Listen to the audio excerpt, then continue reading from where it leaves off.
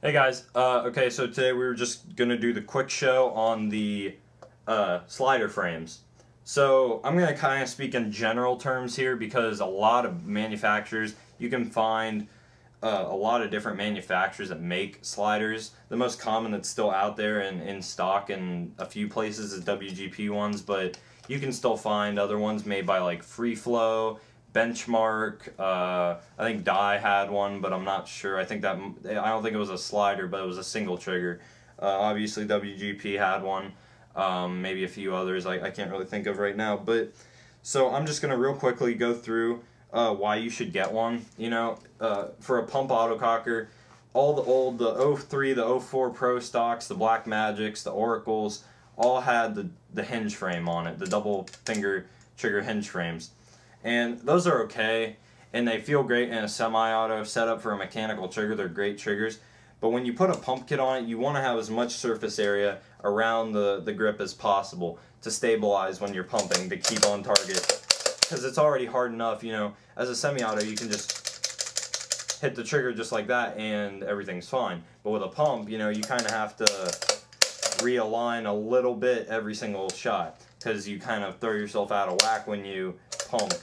And you want to have as much surface area for stability so you can stay on target. So the slider frame, really just the good things about it, it offers more surface area for your fingers to wrap around, because this is usually where the trigger guard would be on a double finger trigger, so you'd either have to cram your fingers up under it, kind of like that, or you'd have to pull the trigger with two fingers, which is just not cool. It doesn't work. It just kind of feels awkward with a pump. I've tried it. It's not good. So really the good things about it is it offers more surface area for your fingers. It is extremely ergonomic, which means, if you don't know what that means, it just means it feels great in the hands. It just really is a very comfortable trigger frame. Obviously if the double finger trigger was a little shaky in my right hand, it was a little uncomfortable in my right hand, what was it going to feel like in my left?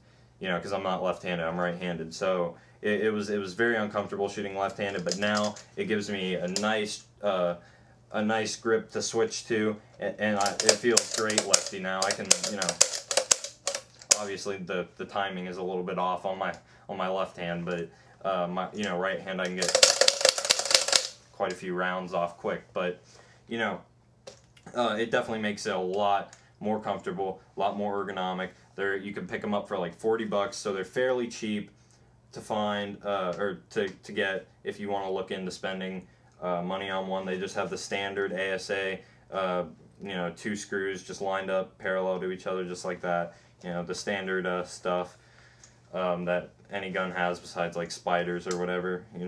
And so yeah, that's really it on them. That's really why I like them. It's just that they just recapping here. They're cheap. They're fairly cheap to buy.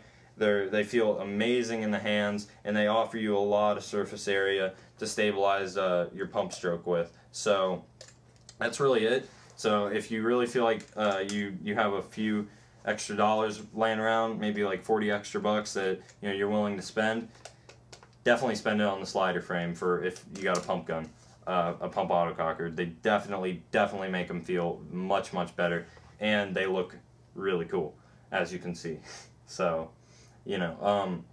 so definitely look into making that investment if you have a pump autococker. They definitely make it a lot more comfortable. Sorry, that was my phone. And so yeah, hope you guys enjoyed the show today. Thanks.